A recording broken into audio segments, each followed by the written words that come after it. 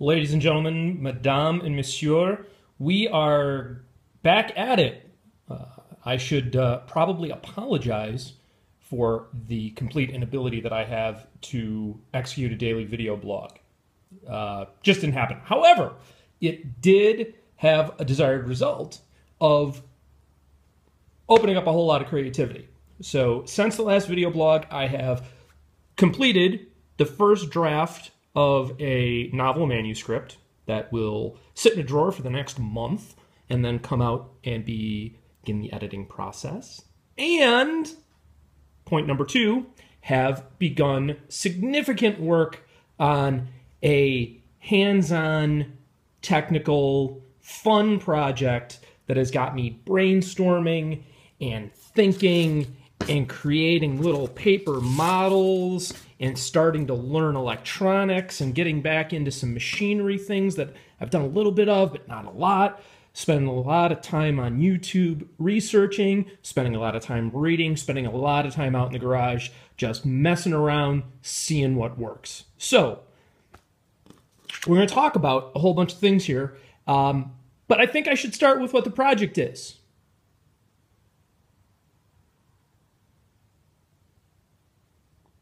That's right. Eventually, we will have the Rex 800. Rex 800 is a 1/10 scale model, eventually robot, based upon the dinosaur Sue found at Chicago's Field Museum. Shouldn't say found. Currently housed at Chicago's Field Museum. Found in South Dakota. However, this all began with a chance meetup out in the western Illinois suburbs for me with a group called BurbSec East, a group of information security professionals who meet regularly in the Chicago metropolitan area to discuss all things information security, IT, and general tomfoolery. There is also occasionally some gaming involved, is my understanding, as well as a cigar group that meets on not an infrequent basis. So, I obtained the old Rex 800 skull at the single meeting of BurbSec East that BurbSec West that I attended, and got that from a lovely, adorable, brilliant penetration tester by the name of Johnny Christmas. And Johnny had made some of these on the 3D printer that he has. He had made a bunch of regular skulls, but he had also made this single T800 style Terminator skull. And I thought it was absolutely amazing. And we got to the end of the evening, and he says to everybody assembled, there are 20 people in this group all hanging out talking. I'm meeting all of these people for the first time. And he says, hey, does anybody want the T-Rex 800 Terminator skull? And I'm sitting on my hands because I don't want to be that guy. It's my first night out meeting these people. Only coincidentally, the last time that I met them out. I'm going to remedy that problem. That's my fault. First time out meeting all of these people in person that I've talked to on Twitter and been learning from and exchanging ideas with. And I'm thinking, I cannot say that I want this thing.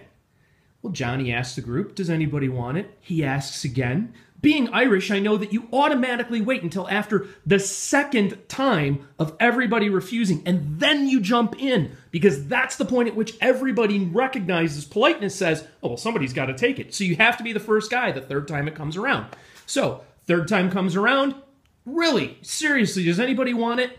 Absolutely I do. If nobody else wants it, I don't want to be that guy. I call myself out. I don't want to be that guy. But I do want this thing. So, the discussion ensues.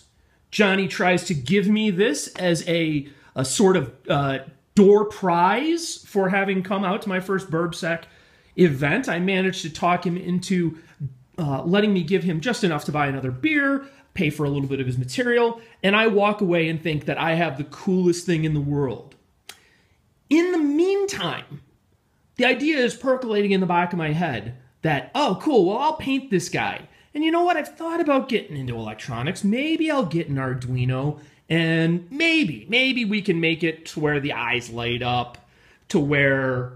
Oh, did I say the eyes light up? Yeah. So maybe we can make it to where the eyes light up, and it's got some other cool features going on. So I started fiddling and tinkering. I did some painting, I did some cleaning up. Ignore the little bit of hot glue there. Rex has a little bit of a sinus issue, okay? Just a little bit of hot snot. He'll be okay. She'll be okay. Modeled after Sue. Female robot dinosaur. What could possibly go wrong? So anyway, the idea was to eventually take on this project. But there were some things that had to happen first. The first thing was that I needed a space to work on the robot dinosaur. So I had to go and build myself a workbench and get my shop organized a little bit, clean some things up, ignore the mess in the background, and find a place to work on Rex.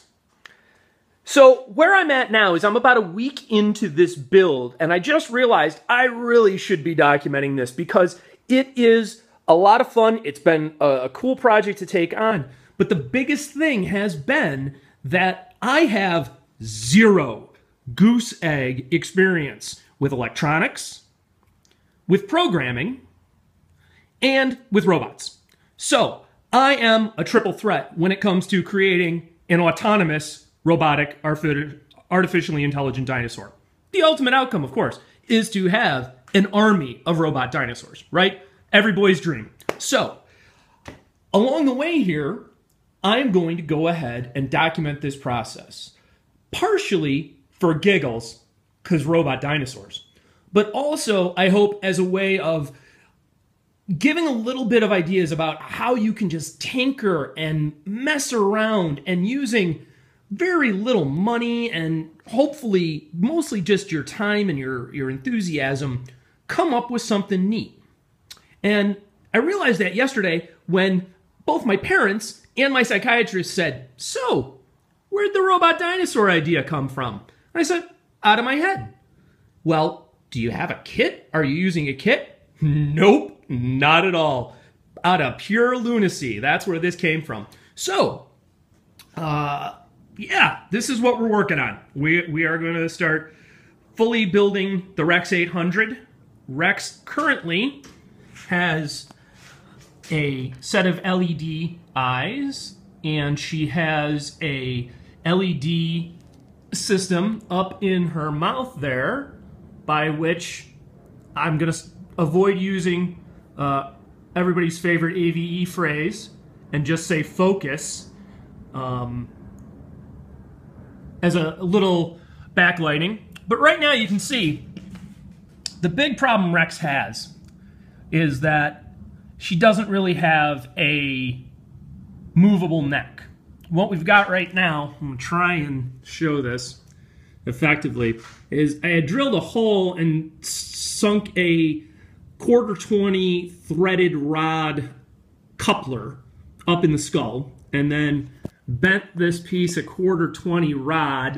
Let me see if I can hold the camera and point. Bent this piece a 1/4-20 rod using a vise and a torch to get it kind of close hold, and then it's coupled. This is the same kind of coupler that's buried up in the skull. That's just glued in place. And that comes into another piece of threaded rod, which comes up into, there's a bushing up inside this piece of greenfield that I cut off that's held on with a hose clamp. Well, that's, here's the problem with this. That's great for a static display. If Rex never was going to move, if Rex was never going to do anything, that mount would be done. I would go ahead and get rid of the wire nuts, do some soldering, do some heat shrink wrapping, you know, clean up this resistor and some of this other stuff and get it packaged up nicer. But I want Rex to move. I want Rex to greet me when I walk into the garage and I say, "Hey, Rex," I want her eyes to light up, because after all, every guy wants a woman whose eyes light up when he walks in the room. I also want her to be able to talk back to me. I want her to be able to growl at me in her own unique dinosaur language. This is becoming very Tolkien-esque, kids. I want her to be able to recognize that somebody has come in and move her head. The eventual goal is for Rex to be truly robotic. I want Rex to be able to walk. I want Rex to be able to move around autonomously. As you can see right now, none of the electronics are really hooked up. All this is to give Rex some eye look and light is a old wall wart charger that I have cut the power coupling off of, you know, the plug off of, and wired into some 22 gauge wire that's run up through Rex's spine, scare quotes, spine, and up to her neck where this bundle of wires comes out. Right now, Rex is set up with 4 possible wire options, and the only thing that's in here that's even vaguely electronic, and it took me 3 days to figure out how to do this, is that there is a single resistor put in line on the negative side as a current limiter, because the first time I hooked the LED up inside, that's inside Rex's mouth, the first time I plugged it into the wall wart, it began to catch on fire. So I realized we needed to do something about that. Everything else right now is pretty much just the same level of electronics knowledge that I had at 12. So we got some electronics that we're going to have to go through and learn, and I'm going to document some of that and show you guys as I come along. I've been in the house fiddling with the Arduino and got some voice control recognition stuff and starting to learn that. But the other big project, probably the next big project that's not electronic, is going to be mechanical, and that is going to be making Rex's head able to move. Rex should be able to nod her head up and down. She should be able to turn her head left to right so that she can scan the environment. I would like her to be able to rock her head towards her shoulders. All of this takes, as you can see from behind here, right now, there's no real mounting system. Ignore the garage mess in the background. There is no real mounting system other than that single piece of threaded rod, and that's not going to work. So, my next big project started yesterday with just a basic sketch on an index card of how can we give Rex a jaw, and how can we mount that 3D printed skull to a system of just a metal plate top and bottom that gives us a solid structure. So that was the initial drawing, right? Just some quick sketching to try and figure out, all right, well, you know, I need some kind of a drive motor. You know, I need some kind of servo and gear here that's going to let the jaw open and close. I'm going to need a hinge over here, and I'm probably going to put in a spring to help assist the rotator motor on the way back up. We're going to need an upper jaw assembly that's going to be fixed while the lower jaw assembly bends. If the lower jaw assembly is going to bend, well, then it needs to be cut out and notched a little bit so that it's not going to interfere. So that was the first little bits of brainstorming. What came from that then, while I was sitting around yesterday, was this little paper model. And the idea here is that this paper model is the lower and upper jaw of what I think will work. And I just kind of gave myself an idea of, okay, well, here's where this thing would have to hinge, and, you know, it's going to need some kind of a bracket to mount it back onto the rest of the body. So this little bit of, you know, cardstock index card cut and folded over. That was my initial thoughts on that, and tapering the front down some because, well, we really don't need the whole width, and Rex's snout tapers down. So that was the start of that. Well, this morning, about 5 a.m., came out to the garage and started coming up with some real templates, because this is going to take, sorry for the hot spot, this is going to take a little bit of fine detail in the machining here to get this to work. So what you're looking at now are the initial templates of the lower and upper jaw. And what I did was refine this design a little bit to where now there is this bracket. I'm going to get this position so you can really see it. There will be a folded bracket coming down that the lower jaw will attach to, and then there's this bracket coming up that's going to cover basically the whole back side of Rex's skull and give us a giant mounting point for servos that will allow head swivel, head twist, and nodding. I suppose we can call these pitch, yaw, and roll positions, and that's a good way of identifying them.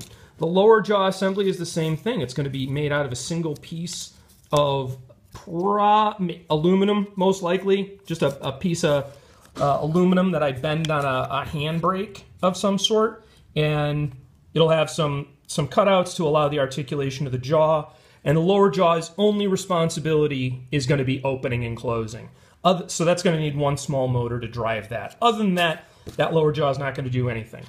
Well, that then led to what is, in theory, when my toothpick is fully in place, a working prototype of what the jaw assembly will look like. You can see that that toothpick keeps falling out on me. But this is that assembly. For you 80s industrial fans, we might call that a frontline assembly. However, that's the plan. So in coming videos, I'm going to document this actual build out. I've got 2 additional skulls currently being 3D printed. I glued Rex together, her jaw's fixed, and initial Rex 1.0 has almost reached the end of her usability when it comes to being a model for the mechanics. So I currently have 2 more jaws being printed. I am going to put links in the description to both Johnny Christmas's Twitter account, the gentleman who printed this initial version that I got, and to the Dutch artist who designed the original 3D files and who has the 3D files available on a website where you can download them with a Creative Commons attribution, share and share alike reference, and I'm going to go ahead and put his information down in the description as well, so you can check those out. I'm going to document this build along the way. There is no intention of building Rexes to sell or anything like that. This is really just an exercise in creativity, in exploration. Trust me in messing up, because we're going to show those as well. I didn't think to start documenting this early enough, but the hips are a really good example of a whoops from the get-go. Initially, Rex's legs and arms were simply bolted, screwed right to the center spine. Center spine and all of this other componentry right now is just half-inch EMT electrical conduit, because I spent a lot of years of my life as an electrician, so that stuff's laying around my garage. It's just found scrap. Same thing with the screws and the nuts and the washers. All stuff that I had. Nothing really bought here yet for the project.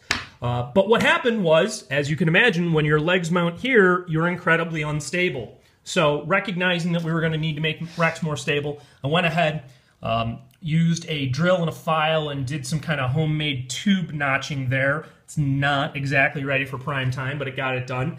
And went ahead and upgraded the hip joint to a through half-inch bolt all the way through. Because of the weight of the head end right now, Rex is still not super stable on her own. These initial joints are all 632 screws. The conduit is through drilled. The hinges are simply a coupling sort of thing that I made using some sheet metal. It's just cut out of sheet metal and almost looks like a bicycle chain or a chainsaw chain linkage is what I had in mind when I cut them up. The problem being that all the load is trying to transfer completely through the tube, and it's just not awesome. So eventually we're going to have to do that. As you can see, if you get an angle here, a good view of the whole length. Right now Rex has got some scoliosis that I got to take care of, and probably also have to go ahead and add some additional articulation to the spine itself to be able to really get her to balance. I went ahead and cut the tail into a couple of more sections. Originally the tail was a straight piece as well. That wasn't working, so we've made some modifications from the first initial thoughts. But the rest of them are all going to be documented. So I've been talking for almost 20 minutes now about a robot dinosaur that is yet to be. So I am going to stop. I am going to say thank you again especially to Johnny Christmas for getting me started on this idea. And eventually here, we will, you guys will have the robot army to visit. And hopefully we'll have some fun, learn a little bit along the way, and probably have 1 or 2 really deep conversations about the ethics of creating artificially intelligent robotic dinosaurs in your garage. So, thanks for taking your time. As always, time is the one resource that none of us can get back, and I don't want to waste yours. So, thank you. Cheers.